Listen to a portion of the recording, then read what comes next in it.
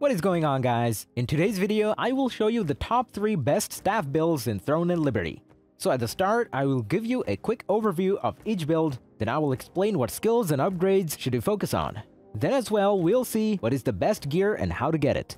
And then finally, we will go over the weapon masteries, stats, your skill rotations, and even what guardian should you use, so we would be able to get the highest damage possible and much more. So for the first build, we have the Staff and Dagger. This setup is a powerful mage assassin that has insane amount of high single target burst damage. Our main playstyle will revolve around maintaining 10 burning stacks and 20 thundercloud stacks, which will provide exceptional AoE and single target DPS. Due to the high cooldowns in this build, you need plenty of cooldown speed for this playstyle to work, but if you follow instructions and build it right, you'll become unstoppable. So let's take a look at our setup. And first off, we have our skills. So for defensive skill, we use the Block Blade, while for active skills, we get Serial Firebombs, Inferno Wave, Fireball Barrage, Infernal Meteor, Inject Venom, High Focus, Cleaving Moonlight, Judgment Lightning, Ice Spear, Ankle Strike, Brutal Incision, and Inner Peace. Because of our specialization setup, we'll have Serial Firebombs turn into Focused Firebombs, then Infernal Meteor will turn into Hellfire Rain, Inject Venom will turn into Lightning Infusion, Ice Spear will turn into Ice Spear Bombardment, and finally, Brutal Incision will turn into Thundercloud's Bombing. And then for passive skills, we get the Assassin's Instincts, Destructive Fang, Wrathful Edge, Asceticism, Mana Amp, Flame Condensation, Forbidden Sanctuary, and Murderous Energy. Next we have Skill Specialization, and for Serial Firebombs we select the Focus Firebombs and Mobility. Then for Fireball Barrage, get the Fireball Frenzy. Then for Inject Venom, select Lightning Infusion and Cooldown Reduction. Then for Cleaving Moonlight, get Consecutive Use and Attack Speed Increase. Then for Ice Spear, get the Ice Spear Bombardment and Damage Increase. For Brutal Incision, select Thundercloud's Bombing and Cooldown Reduction. For Inferno Wave, get Cooldown, Consecutive Use, and Burning. Then for Infernal Meteor, get the Hellfire Rain. For High Focus, get the base damage boost. For Judgment Lightning and Inner Peace, don't select anything. And finally for Ankle Strike, get the offhand weapon activation. Next we have Weapon Mastery, and this is how it should look like for the staff. So get the middle first, and then the entire bottom row. And this is how it should look like for the Dagger, so pretty much the same thing. Get the middle first, then the whole bottom row. Next, let's take a look at our gear, and all of this you can easily farm yourself. If you're interested in how to get these items and the full build guide, then click the link in the description to watch my dedicated video on this setup. So first off, we are using the Tublex Shattering Quarterstaff with traits like Hit Chance, Heavy Attack Chance, and Critical Hit Chance. Next we have Liquirus's Wicked Thorns with Hit Chance, Heavy Attack Chance, and Critical Hit Chance. Next we have Decorated Champion Crown with Mana Regen, Melee Evasion, and Cooldown Speed. Next we have Supreme Devotion with Mana Regen, Skill Damage Resistance, and Debuff Duration. Next we have Plate of the Field General with Melee Evasion, Ranged Evasion, and Buff Duration. Next we have Alacritus Invoker Gloves with Magic Evasion, Melee Evasion, and added attack speed. Next we have Alacritus Invoker Pants with Mana Regen, Magic Evasion, and Melee Evasion. Next we have Sabatons of the Field General with Melee Evasion, Ranged Evasion, and Movement Speed. Next up we have Clasp of the Conqueror with Max Health, Skill Damage Boost, and Buff Duration. Next we have Ancient Saurodama Braces with Mana Regen, Skill Damage Resistance, and Debuff Duration. Next we have Violent Signet with Max Health, Skill Damage Boost, and Buff Duration. Next we have Amber Dimensional Band with Max Health, Skill Damage Boost, and Buff Duration. And finally we have Belt of Meditation with Max Health and Skill Damage Resistance. Next up we have the stats, and at the end game we want to get 50 Dexterity and 40 Perception, and then put the rest of your leftover points into Wisdom. Next we have our Guardian choice, and we have 2 best options. The first one is Lady Knight Camarcia. If you consistently find yourself needing more defense, then go with her. Or if you want to get more DPS, then use the Shade Revenant Steno. This Guardian has the highest damage in the game, as it can launch projectiles every second that can crit and heavy attack. And finally we have come to the gameplay. So the highest damage rotation is to use Lightning Infusion, then High Focus, then Hellfire Rain, then Focused Firebombs, then Inferno Wave, then Ankle Strike, then Cleaving Moonlight, then Thundercloud's Bombing, and now finish it off with the Fireball Barrage. If you want a more in-depth look into this build, where I explain every single detail, then click the link in the description to watch my dedicated Staff and Daggers video. So, for the second build, we have Staff and Longbow.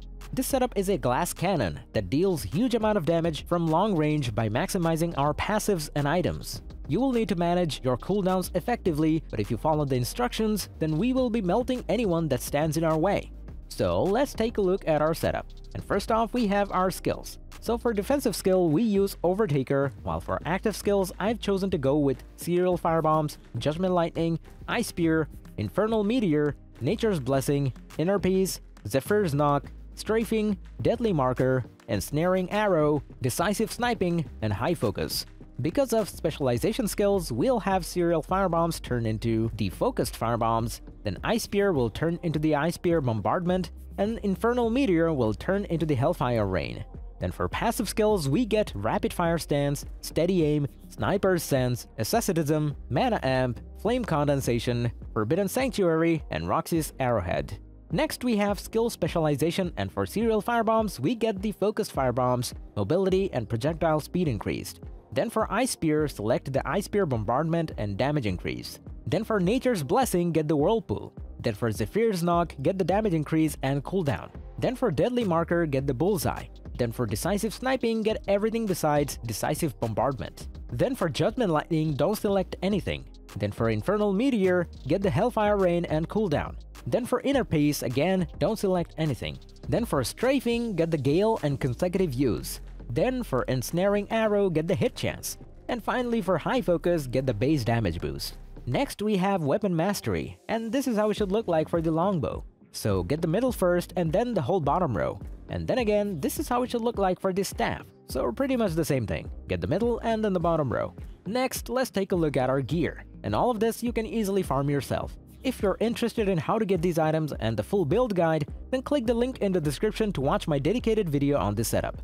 So first off, we're using the Carnix's Netherbow with hit chance, heavy attack chance, and critical hit chance.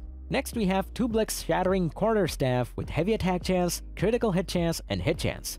Next, we have Feathered Drakeskin Mask with ranged evasion, magic evasion, and max health. Next, we have Supreme Devotion Cloak with mana regen, skill damage resistance, and debuff duration. Next, we have Swirling Essence Robe with buff duration, mana regen, and melee evasion. Next, we have Gloomguard Gauntlets with added attack speed, mana regen, and melee evasion. Next, we have Ruthless Enforcer Leggings with mana regen, melee evasion, and ranged evasion. Next, we have Soul Mirror Boots with movement speed, ranged evasion, and magic evasion. Next, we have Ecliptic Pendant with skill damage boost, buff duration, and mana regen. Next up, we have Ancient Saurodama Braces with skill damage resistance, mana regen, and debuff duration. Next, we have Valiant Signet with buff duration, skill damage boost, and max health. Next, we have Sapphire Dimensional Band with buff duration, skill damage boost, and max health. And finally, we have Belt of the Midnight Hunt with skill damage resistance, mana regen, and debuff duration. Next up, we have the stats. And at the end game, we want to get 50 strength and 40 perception, and then put the rest of your leftover points into dexterity. Next, we have our Guardian choice, and the best one is the Lady Knight Kamarshia. If you consistently find yourself running out of mana, then she's the one for you.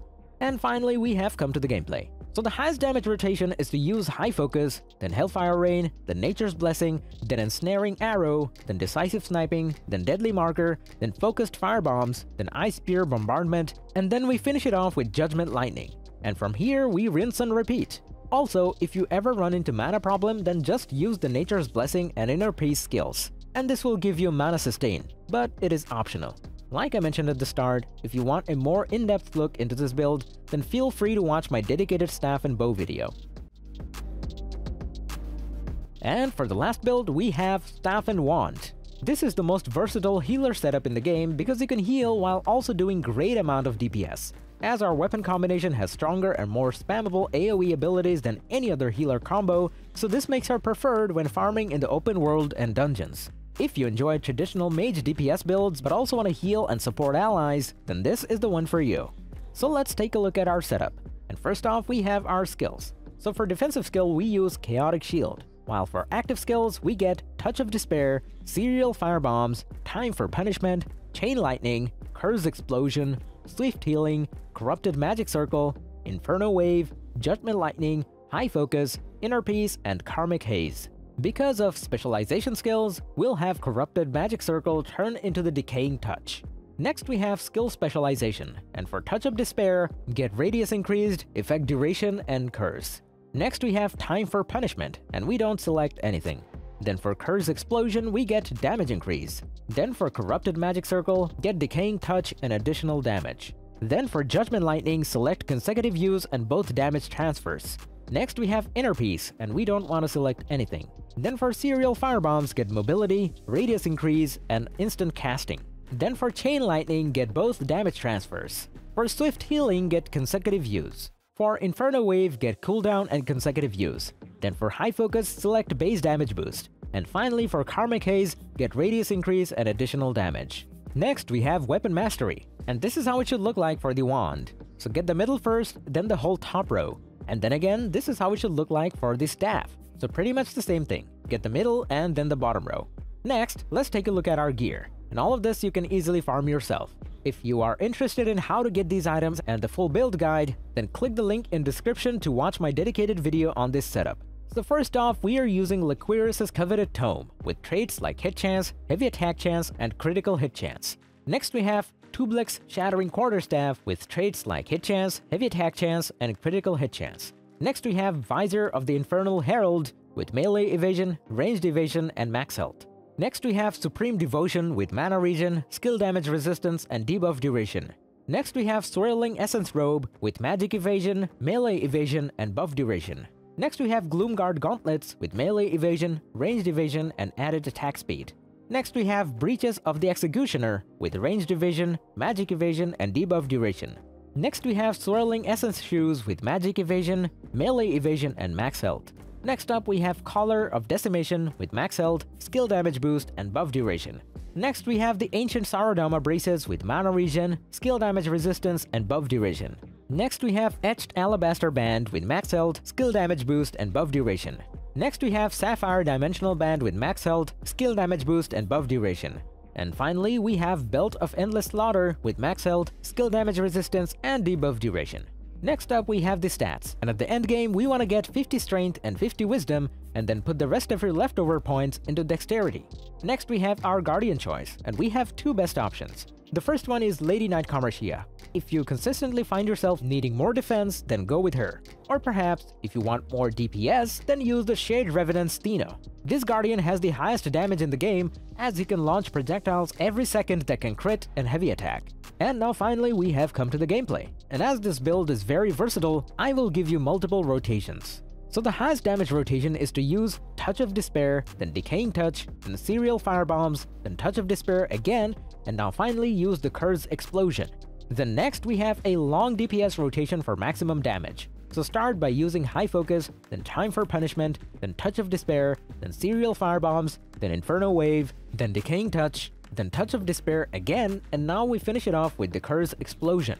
And now finally for healing. The Swift Healing is your main healing skill that has a low cooldown and can be cast up to 3 times. Our healer setup is made to support your team while doing as much damage as possible. But in case if you ever need to, then you can also switch one DPS skill for one healing skill. And that's about it. So if you enjoyed this video, click like, subscribe, and comment. If you are interested in more content, then check out my channel and I'll see you in the next one. So take it easy, peace.